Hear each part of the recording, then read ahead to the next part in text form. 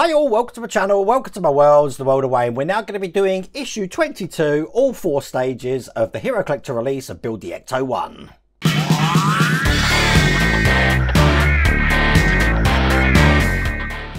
So issue 22, as I said, we're going to be doing issues 79 to 82. I've brought down the frame, as you can see here. We're only going to need that for issue 79, so we're not going to need it for the other stages. It is worth noting that with the spotlight that we did in the last stage will go here. They haven't asked us to put that on yet, and they haven't asked us to put it on in this stage either.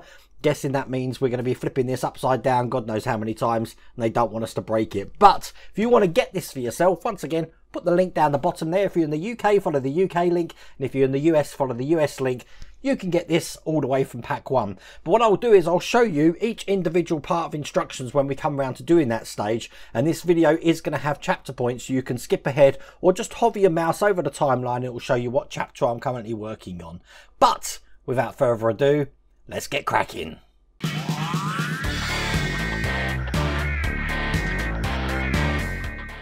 So as you can see in stage 79, we're going to be working on the sun visor. This is what that looks like here. We're going to be putting the sides in and then attaching this to the underside hood of the frame here. And that's all we're going to do in issue 79. So let's bring the vehicle over. But before I do that, I'm going to put a towel down so I don't damage this top. And the first thing we want to do is we want to take the sun visor rear. And we've got the sun visor front looking like that. The front has got some pegs in it. Quite simply, they're just going to be pushed into this section just like this to make one complete sun visor. Doesn't need glue. They do actually push quite well on themselves. As you can see, they hold themselves in. We've then got 2 mirrors, which is this material here. They are on adhesive backing here. So what we want to do is I'm just going to tear these because it's going to be helping to actually put these into place. Fold over the sticker at the side there, line it up to one edge, and then just pull the backing off, holding this end, and that will ensure that goes on nice and smooth like that. We'll do the same. I'll show you that wasn't a fluke. So we just fold that over again, nice and tight. Again, push it tight into the recess where it's going to go. Hold it with your thumb and pull that out. And as you can see, you're always guaranteed to get that straight. No problems at all. So then we're going to be putting the supports on. Basically, they're just going to go over this side, and you want to make sure you put them on the right side. So this should look like that, with it facing forwards onto the visor like that. And we need to keep this in place. We do that by putting one of these little caps just over the top of it here. Now these caps are held in with EP screws. So I've got that here, and I'll put the first one just through here like that. And that's going to hold that in place. So then that looks like that. We're going to do exactly the same on the other side. So once again, put this part on, make sure it's mirrored the other one there. Put the cap over the top and then hold it in with an EP screw. Just like that. And there you go. That's both of these in place. You don't want it to be too loose, so I'm going to tighten this one up.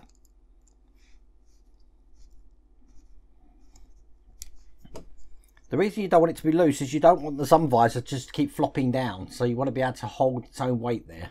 Now we're going to be bringing over the frame of the vehicle and turning this upside down. Just like that. Because this is going to go in place, probably best on the top camera here, on this hole here and this hole here. Which means it is going into metal. We're going to be using GM screws, which are here. So I'm going to drop them in a little bit of oil and we'll get this into place. Make sure you put it on the right way.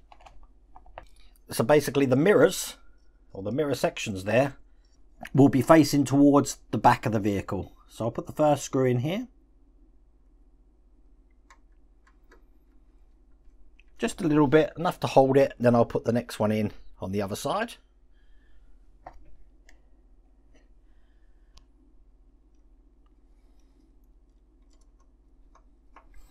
And then put that in as tight as you can get it. So that's one.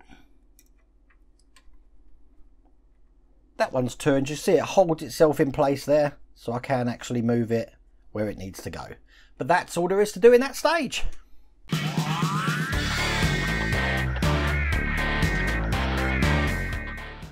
Now in stage 80, this is what all the parts look like. We've got the door, we've also got the sticker that's going onto the door, and I'm going to show you how we're going to be installing that later. What we are going to need is this nice cup that I've made. No, there's not tea in it. As a matter of fact, if I use my PKE meter here and have a look, what we've got in here is a mixture of water and washing up liquid. So pretty cool. Like my little gadget here. But we'll need that later, so I'll put that to one side. So as you can see, we're going to be putting the door handle on, then we're going to be putting the hinge on, and then we're going to be putting the sticker on, and that's what we're doing in this stage. So folded my towel up a little bit smaller now, and get the door out, and we'll get the door handle. We've also got a mirror support to put on. We'll put the mirror support on first. Quite simply, the mirror support is going to go into this slot here, just like that. It's obviously going to be pointing that way. It can only go in one way because otherwise it'll be pointing down. We're going to turn it over, and we're going to hold that in with a screw here, and that's a TP screw. So I've got that here, and I'll put that screw down here. Again, with all of these plastic parts, don't over tighten them. When you feel tension, that's tight enough. Do exactly the same thing with the door handle here. Again, it can only go in one way because we've got a larger lug on one side, so that's going to go in just like that. And just to make life difficult for you, we've got a different screw. This time we're putting an AM screw in. So I'm going to drop that into some oil, because it does mean we're going into metal. Does that mean the door handle's metal? I believe it does. And then that's going to go into this hole just there. So I'll get that in. Nice and tight. And that is the door handle in place. Now we want to put the hinge on, so we're going to turn it over. And as you can see, we've got two markings on this hinge. We've got an L on one side and just a normal mark on the other side. The L side needs to face the exterior of the door. So that's going to go in that way, so we can't see the L on one side. We've then got this plate, which is going to hold that into place by going over the top here. Just like that. We've then got a couple of washers, which go on top of that there. And all of that is sandwiched together with some RM screws. Now these are flanged screws, so drop them in a bit of oil again. It's just a regular 3-in-1 oil, this oil is. A lot of people ask what that oil is. It is in my Amazon store, and the Amazon store link is in the video description there. But I've been using this stuff for years now. It does a absolute perfect job. Now make sure this is tight, because when the doors are on, the last thing you want is the door rattling around, and I think that's what the washers there are going to help you do. So that is quite stiff in there, no problems at all. Which means the last thing we're going to do is the sticker. Now the sticker I'm probably going to be doing upside down to you, but the ghost hand here is pretty much just over this central line here. So it's going to go on kind of like that. The warning cross in the center is going to be at a 45-degree angle, and it's going to be going quite low on the door. So it's going to be kind of like that. Now, whatever you do on one side, obviously you've got to remember that to put it on the other side. But I want to be able to put this on first go. And the thing is, with a sticky back that you got on that, as soon as you stick it, if it's wrong, you've got to take it off. If you put it down, you've got to take it off again. So what I do, I got my little mixture of soap here, and I'm just going to put soap on the door. Now, a lot of people have mentioned this to me, this technique. I did actually use this technique when I used to work for Blockbusters years ago, just to put acetates and stickers on windows. So get the sticker off. Will I change it afterwards? I don't know. Now this sticker is clear around the outside there, but when you put this on, you can see that I can move it around. So I'm going to line this up to where I want it. Probably about there, a bit further up. Make sure it's at 90 degrees. Make 90 degrees. Make sure it's at a 45-degree angle. About there looks perfect to me. Put that down, and then I'm just squeegeeing it with my fingers. That looks okay. Looks okay from the top. I'm just checking this side as well. That looks good. So then just clean that off with my towel. 1, 2. You see it still wants to slide around. That's the beauty of this stuff. When that water evaporates, this isn't going to move, but you've got no air bubbles in there. And that's, oh, got a bit of a mark on that door there. Yep, that's what that looks like. That's in place. That's all there is to do in that stage.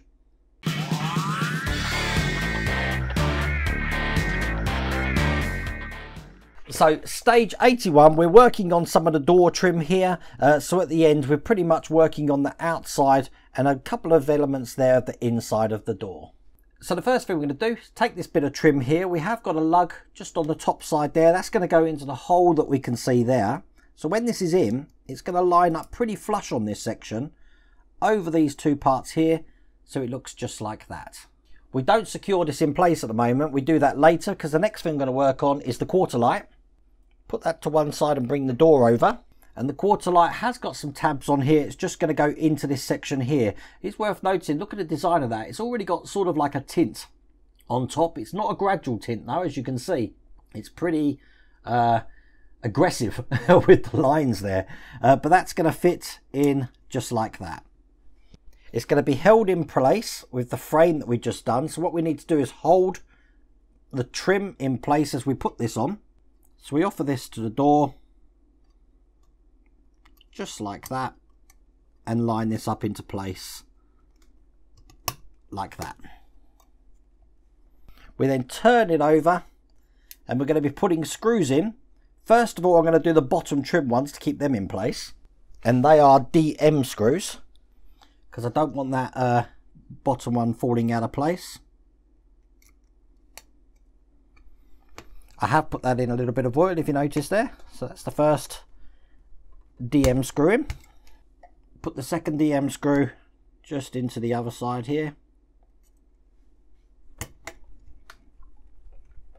Nice and tight.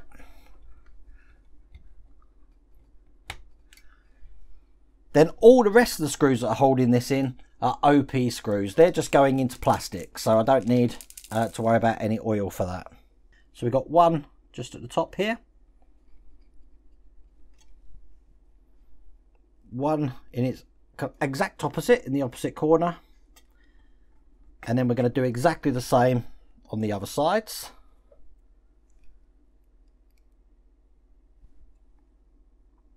One over here, and finally just one on this side here. That is the window frame completely in. That looks just like that.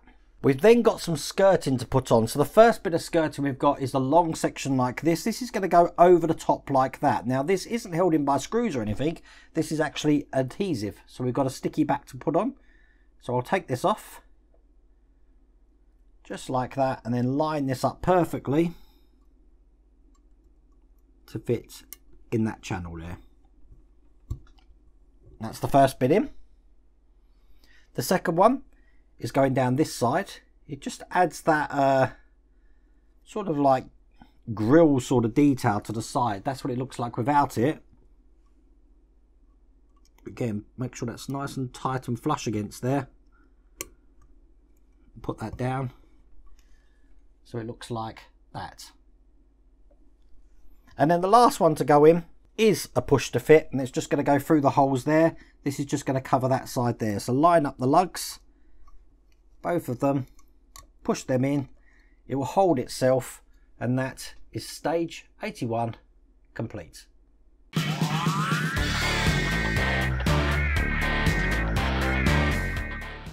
Now in stage 82, as you can see here, we're going to be fitting some more trim just to the inside of the door panel, and we're going to be putting the mechanism in to close the door. So this is everything that we've got there. Bring the door back over, but this time we're going to be working on this side here. So the first bit of trim we're going to be putting on is black. It looks just like that. It's going to go into the top section like that, held in place with SM screws. Got them there. It is in metal again. It's ending in an M, so I have put some oil on that one. So that's one.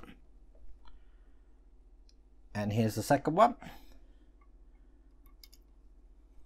This is pretty much a whole pack dedicated to the door. That's in place. We're then going to be putting the side panels in. Now the side panels are in white. They look like that.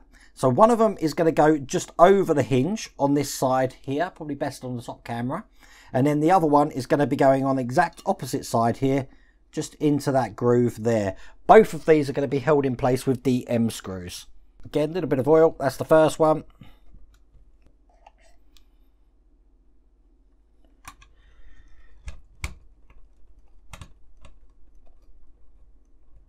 That's the second one.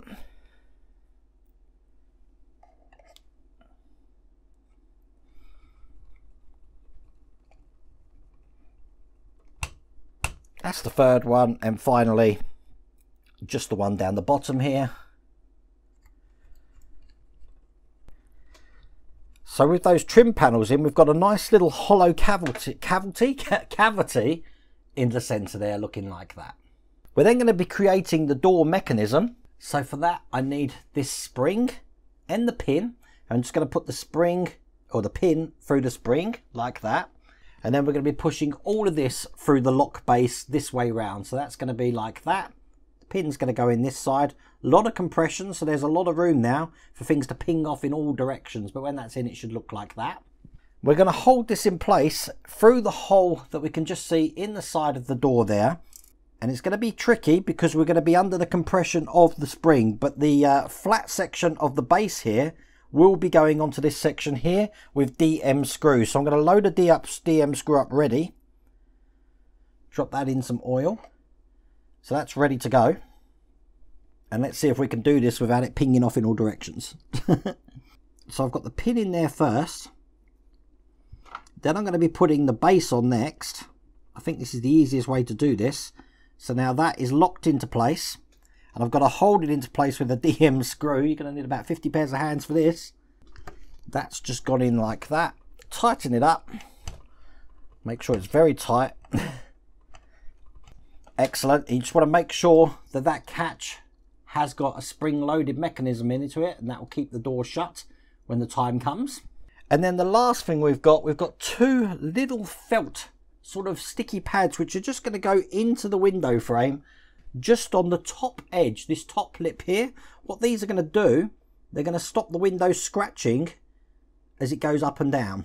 Now the hardest bit about this is actually just getting them off the sticky pad. And I am going to put my look up close glasses on this to get these into place. Now if anyone did the DeLorean build, you will know the problems that we had with the windows scratching. So this is an ingenious fix for that. And here's the second one. You don't want them to be above that line there, but that should be enough to stop the windows scratching when they go up and down.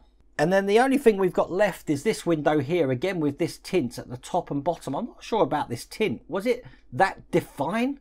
I'm sure it was gradual and stuff. I can see someone modding that, but to mod it, I'm guessing you're going to have to get the old stuff off. I don't know, but there you go, that's that. But with those two pieces, that's all there is to do in that issue. So there you go, all finished. Next issue is going to be issue 23, and I have that here now, so that's going to be on the channel next week. But I really do hope you like that video. If you did, please remember to give me a thumbs up, and if you haven't subscribed already, please remember to subscribe. Other than that, take care.